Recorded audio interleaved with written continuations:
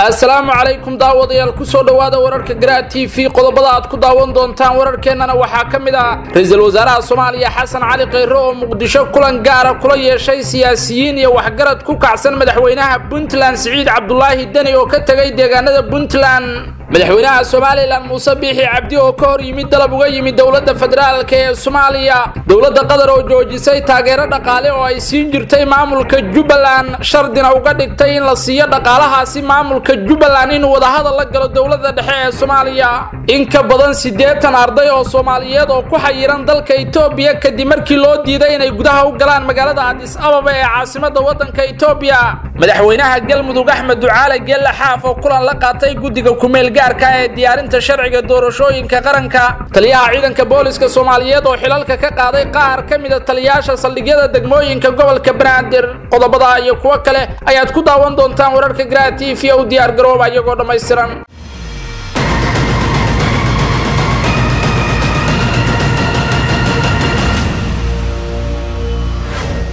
isku soo noqod haboon daawadayaal mar kale waxaad ku soo dhawaataan wararka Qiraat TV oo dhameystiran fadlan daawada hadii ay ku tahay waqtiga salaada iska jooji daawashada warkan dibna u bilow salaada kadib daawashada warka aan ku bilaabo sidii hordhaca warkeena idinkugu sheegay Ra'iisul Wasaaraha Xukuumadda Federaalka ee Soomaaliya Mudane Xasan Cali Khayre ayaa xafiiskiisa magaalada Muqdisho ku qaabilay wafdi uu hogaaminayo ugaas Xasan ugaas Yaasiin oo ka tagay deegaanada Puntland isla markaana Muqdisho u tagay inuu wada hadal la galo madaxda sare ee dawladda dhexe waxay ka wada hadleen wafdiga uu horkacayay ugaas Xasan ugaas Yaasiin oo ay kamid ahaayeen waxgarad iyo siyaasiyiin kale oo ka soo jeeda deegaanada Puntland iyo Ra'iisul Wasaare Xasan Cali Khayre xaaladda siyaasadeed ee dalka qaasatan tan deegaanada Puntland oo bariyay dambe laga dareemayay guux siyaasadeed oo laga soo horjeedo xukuumadda madaxweyne Dani Ra'iisul Wasaare Xasan Cali Khayre ayaa sidoo kale u ballan qaaday taageero dhaqaale xubnaha uu la kulmay ee isugu jira ugaasyada iyo siyaasiyiinta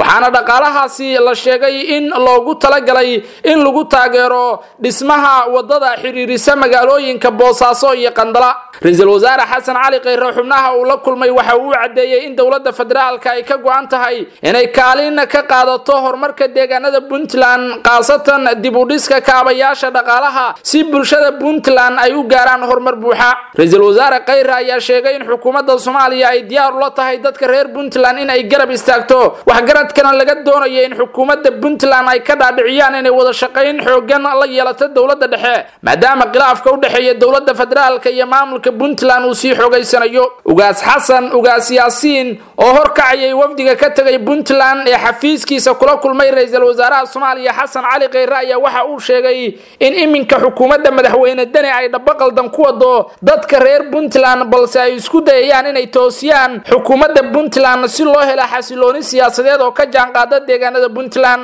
ugaaska ayaa uga mahad celiyay Ra'iisul Wasaaraha Soomaaliya dhaqaalaha ay xukuumaddiisu doonayso inay ku taageerto dhismaha wadada xiriirisa Boosaaso iyo Qandala waxa uu sheegay in dawladda ay ka dalbanayaan in sidoo kale ay ka qayb qaadato horumarka magaalada Boosaaso isagoo dawladda ka dalbaday in ay gacan ka geysato sidii shirkadda DB World looga ceyrin lahaa dekada Boosaaso oo sheegay in ay cuuriyaamisay shirkadaasi waxgaradka deegaanada Puntland qaasatan kuwa gobolka Bari ayaa bariyihii dambe waday kacdoon ka dhana madaxweynaha Puntland waxaana sidoo kale dhawaan soo ifbaxay xubno ka tirsan baarlamaanka Puntland oo ku dhow 20 xildhibaan kuwaasi oo abaabulaya qorshe ka dhana madaxweyne Dani iyagoo ku eedeeyay in uu ku tacadinayo dadka reer Puntland ilihii dhaqaalaha Puntland u gacan galiyay dalal shisheeye kulanka Ra'iisul Wasaare Khayre iyo waxgaradka iyo siyaasiyiinta ka socday Puntland dhexmaray ayaan loogayn in lagu soo qaaday arrimaha la xiriira kacdoonka ka dhanka ah madaxweyne Dani iyo mooshinno la sheegay in laga abaabulayo madaxweynaha Puntland oo xukuumadda Soomaaliya la sheegay inay gadaal ka riixayso waxaana macquul ah in xukuumaddu ay ka fakarayso sidii ay madaxweynaha Puntland uga dhaadhicin lahayd ama ugu cadaadin lahayd inuu heshiis la gaaro xukuumadda Soomaaliya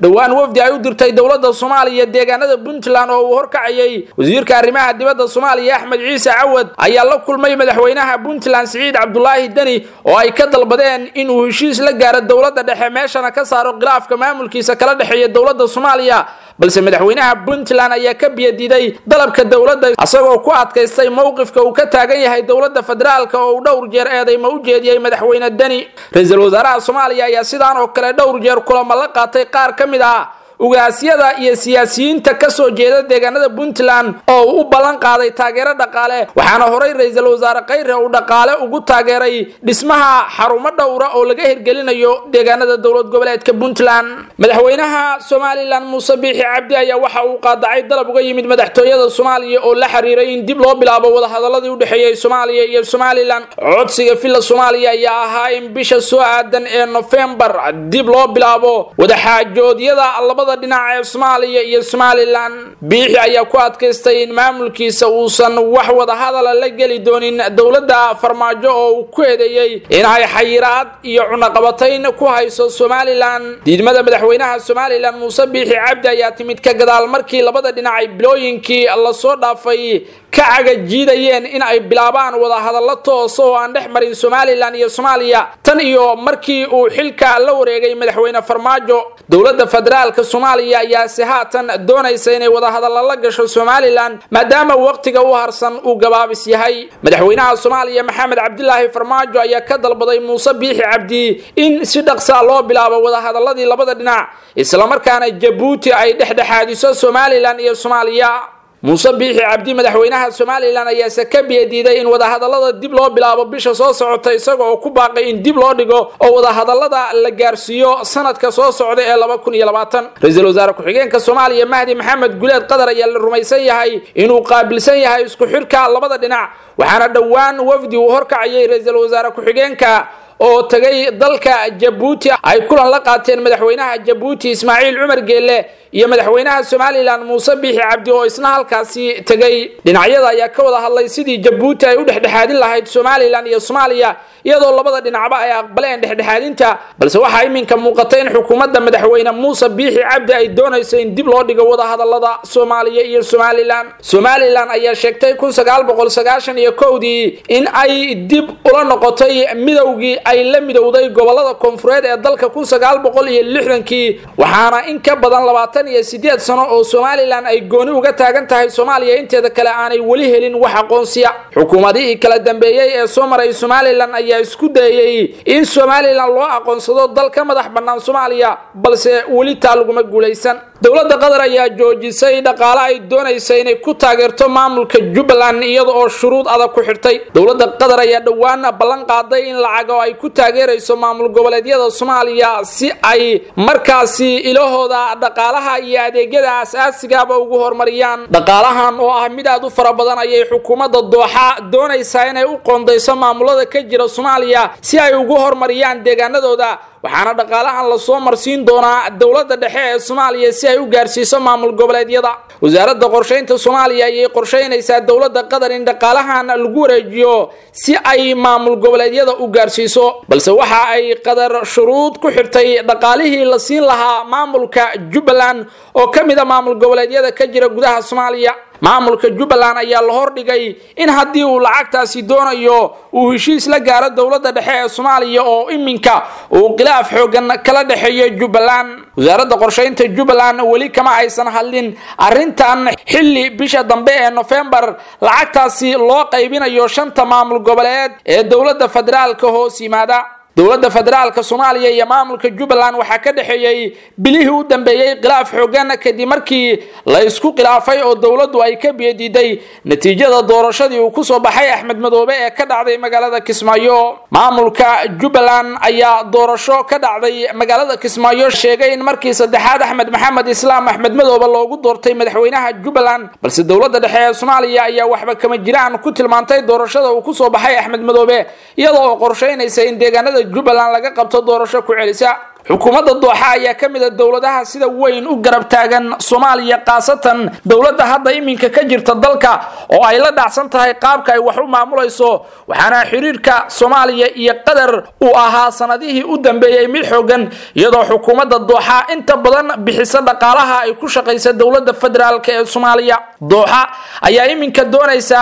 inay dhaqaale gaarsiiso maamul goboleedyada si ay u sii kordhiso saameynta ay ku leedahay gudaha Soomaaliya oo ay kula tartamayso dalka Imaaraadka Carabta oo isna xiriir la leh Somaliland iyo Puntland hase yeeshee dowladda federaalka ayaa doonaysa in dhaqaalaha ay dowladda Qatar bixinayso ee iyada loo soo gacan gelinayo aan la gaarsiin maamulka Jubbaland oo siyaasad ahaan ka soo horjeeda madaxda dowladda federaalka isla markaana ku adkaysanaya natiijada doorashadii uu ku soo baxay Axmed Madoobe. arday Soomaaliyeed ayaa ku xayiran dalka Itoobiya oo ay u aadeen deeq waxbarasho. Itoobiya waxa ku dhibaataysan 80 arday oo Soomaaliyeed oo ka ambabaxay magaalada Muqdisho kuwa oo loo diiday dalku galka wadanka Itoobiya waxaana la sheegay in tirada ugu badan ee ardaydaasi ay ka yimaadeen deegaanada Puntland. ardaydan oo wasaaradda waxbarashada ee dowladda federaalka Soomaaliya ay dalka Itoobiya ugu qaaday deeq waxbarasho oo lacag la'aan ah ayaa iminka lagu hayaa meel aan wanaagsanayn oo la sheegay in ay ku haysato xaalad daran oo lagu dhibaataynayo ardaydaasi iyadoo loo diiday inay wax dhaqdhaqaaqa sameeyaan kadib markii safaaradda Soomaaliya ee Itoobiya iyo wasaaradda waxbarashada xukuumadda Soomaaliya la sheegay in ardaydaasi ay dayaceen oo isugu jira wiilal iyo gabdho. sawirro laga soo qaaday ardayda Soomaaliyeed ee ku dhibaataysan dalka Itoobiya ayaa muujinaya sida loo liiday ardayda Soomaaliyeed ee deeqda waxbarasho u aaday dalka Itoobiya oo loo diiday fiisaha dalku galka wadankaasi Itoobiya. waxaana la sheegay in la geeyay ardayda goobo aan munaasib ahayn oo qaarkood lagu hayo jidadka ay dadku maraan. ardaydan ayaa dalka Itoobiya loogu qaaday in ay ku soo qaataan deeq waxbarasho oo lacag la'aan ah waxaana la sheegay in iminka ay diideen ardaydaasi jaamacadihii kolkii hore loo gudbiyay in ay dhigan doonaan. waxay taasi keentay in ardaydan lagu dayaco goobo aan wanaagsanayn iyadoo safaaradda Soomaaliya ay ku leedahay dalka Itoobiya aysan wali wax jawaab ka bixin dhibaatada lagu hayo ardayda Soomaaliyeed ee ku dhibaataysan wadanka Itoobiya. madaxweynaha Galmudug Axmed Ducaale Geelle Xaaf ayaa kulan waxa uu la yeeshay guddiga kumeel gaarka ee diyaarinta sharciga doorashooyinka qaranka ee golaha shacabka ee baarlamaanka Soomaaliya waxaana kulankan oo ka dhacay magaalada Muqdisho looga hadlay arrimo dhowra. ujeedada kulanka oo madaxweyne Xaaf ay ku heliyeen xubno kamid ah golihiisa wasiirada iyo xildhibaano ka tirsan baarlamaanka Galmudug ayaa lagu sheegay dhageysiga iyo tala aruurinta la xiriirta sharciga doorashooyinka qaranka. madaxweyne Xaaf ayaa marka hore soo dhaweeyay guddiga kumeel gaarka ah ee soo diyaarinta sharciga doorashooyinka qaranka ee golaha shacabka isagoo uga mahad celiyay juhdiga iyo waqtiga ay ku bixinayaan sharciga doorashooyinka qaranka ee soo diyaarintiisa guddigan loo gacan galiyay. golaha wasiirada Galmudug iyo qaar kamid ah xildhibaanada Galmudug ayaa aragtidooda iyo talooyinkooda ku aadan sharciga doorashooyinka qaranka ku soo bandhigay goobta oo guddiga uga warbixiyay waxyaabaha ay doonayaan in lagu soo daro sharciga doorashooyinka qaranka. gudoomiyaha guddiga xildhibaan Cabdullaahi Abuukar Xaaji Injineer Carab ayaa uga mahad celiyay madaxweyne Xaaf iyo golihiisa wasiirada iyo qaar kamid ah xildhibaanada baarlamaanka Galmudug inay guddiga u ogolaadeen in ay kulan wada tashi ah oo la xiriira sharciga doorashooyinka qaranka ay wada yeeshaan. madaxweynaha Galmudug Axmed Ducaale Geelle Xaaf ayaa kulanka ka sheegay in guddigan looga fadhiyo inay si degdeg ah ku soo diyaariyaan sharciga doorashooyinka qaranka si loo gaaro doorasho xor iyo xalaal oo dalka ka dhacda dabayaaqada 2020 ilaa 2021. ugu dambeyntii kulanka guddiga kumeel gaarka ah ee soo diyaarinta sharciga doorashooyinka qaranka ee golaha shacabku ay la yeesheen madaxweyne Xaaf iyo golihiisa wasiirada iyo qaar kamid ah xildhibaanada Galmudug ayaa ku soo dhamaaday jawi wanaagsan. guddiga kumeel gaarka ah ee diyaarinta sharciga doorashooyinka qaranka ayaa bariyihii dambe waday kulamo ay ku dardar gelinayaan howlaha hor yaalla ee ku aadan soo diyaarinta sharciga doorashooyinka qaranka maadaama guddigan loo xil saaray in ay soo diyaariyaan sharciga lagu hagayo doorashada soo socota ee dalka ka dhacaysa 2020 maadaama waqti yar ay iminka u harsan tahay dawladda jirta. howlaha ay guddigan wadaan waxa ay sidoo kale ku soo aadayaan xilli ay xisbiyada iyo siyaasiyiinta mucaaradka ahi walwal ka muujinayaan in madaxda dowladda federaalka ee hadda talada haysa ay muddo kororsi samaystaan marka uu dhamaado muddo xiloodkooda inkastoo madaxda dowladdu ay horey u sheegeen in aysan jiri doonin wax muddo kororsiya. taliyaha ciidanka booliiska Soomaaliyeed Cabdi Xasan Xijaar ayaa xilka qaadis iyo magacaabis ku sameeyay qaar kamid ah saraakiisha ciidanka booliiska ee ka howlgala magaalada Muqdisho. taliyaha ayaa taliyaasha qaarkood u magacaabay xilal sare halka kuwa kalena xilalka laga qaaday oo kuwa cusub la magacaabay. Yaasiin Nuur Khayre Ganay ayaa loo magacaabay taliyaha saldhigga booliiska Dharkiinley. gaashaanle Mahad Cabdixakiin Cumar Mahad Korow ayaa loo magacaabay taliyaha qaybta booliiska Waliyow Cadde. la taliyaha sare ee taliyaha ciidanka booliska ayaa loo magacaabay Cabdifataax Mire oo horay u ahaa taliyaha saldhigga Waliyow Cadde taliyaha birmadka ciidanka booliska ayaa loo magacaabay Yuusuf Xundubey oo horay u ahaa taliyaha saldhigga Galbeed taliyaha daraawiishta booliska ayaa laga dhigay gaashaanle sare Cabdullaahi Mire Siyaad taliyaha qaybta Galbeed ayaa loo magacaabay Maxamuud Xuseen taliyaha laanta socotada ciidanka booliska Soomaaliyeed ayaa loo magacaabay Cabdirashiid Aadan Xirsi waxaana taliyaha ciidanka booliska Soomaaliyeed mudane Cabdi Xasan Xijaar uu rajeeyay mas'uuliyiinta uu xilalka u magacaabay in ay ka soo dhalaalaan mas'uuliyadda loo dhiibay isbeddelkan ayuu sheegay in taliyuhu looga gol leeyahay in lagu dardargeliyo amniga magaalada Muqdisho ee caasimadda Soomaaliya isla markaasina la xoojiyo shaqada ay ciidamada booliisku u hayaan dadka Soomaaliyeed taliyaha ayaa sheegay in ciidanka booliiska ay ka go'an tahay inay nabadgelyo buuxda ku soo dabaalaan magaalada Muqdisho ee caasimadda Soomaaliya kana shaqeeyaan sidii dadka ku nool Muqdisho ay u heli lahaayeen amni buuxa Xijaar ayaa ugu baaqay shacabka ku nool Muqdisho inay la shaqeeyaan laamaha ammaanka si looga hortago falalka ammaan darri ee ay ku kacayaan kuwa cadawga ku ah nabadgelyada dadka ku nool caasimadda Soomaaliya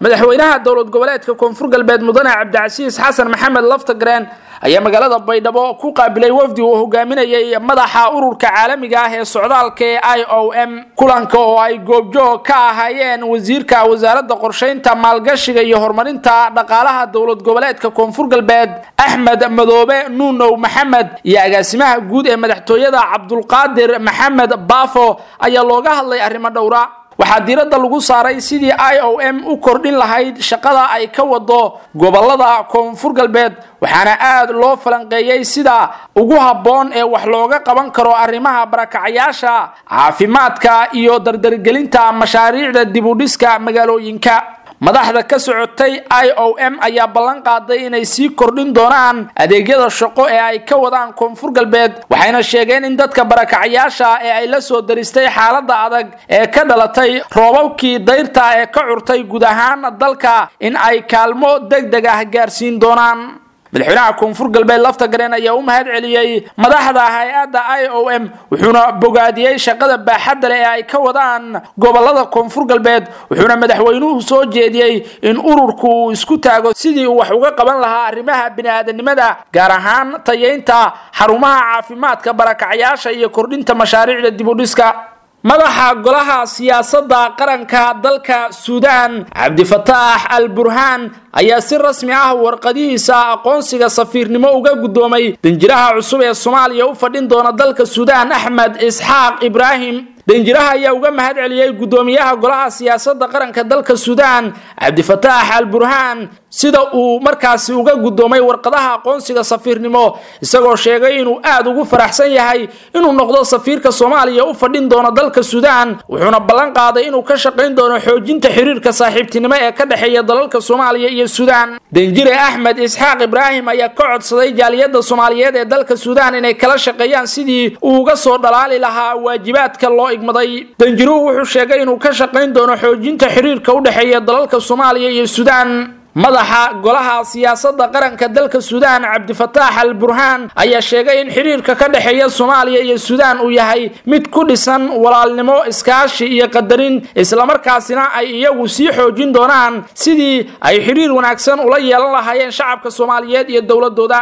Soomaaliya ayuu sheegay inay tahay saaxiib muhiim ah oo iskaashi la leh Suudaan isla markaana ay sii wadi doonaan xiriirka labada dal danjiraha cusub ee Soomaaliya u fadhin doona dalka Suudaan ayaa dhankiisa ballan qaaday in uu ka shaqeyn doono xoojinta xiriirka Soomaaliya iyo Suudaan dooni u rarnayd ganacsato Soomaaliyeed ayaa la soo sheegay inay ku degtay xeebaha badweynta India doontan oo ganacsato Soomaaliyeed ay ka soo rarteen dekada ku taala wadanka Oman ayaa la sheegay inay ku degtay xeebaha badweynta India doonta ayaa waxa ay u socotay dekada weyn ee ku taala magaalada Boosaaso ee xarunta gobolka Bari ee Puntland doontan oo laga leeyahay dalka India ayaa magaceeda lagu sheegay Cabdikariin waxaana saarnaa ilaa 10 qof oo shaqaale ka ahaa doonta dhammaan shaqaalihii saarnaa doonta ayaa la soo badbaadiyay waxaana lagu guuldaraystay in la soo badbaadiyo hantidii saarnay doonta oo ay lahaayeen ganacsato Soomaaliyeed doontan ayaa waxa saarnaa 950,000 oo tan oo isugu jira raashin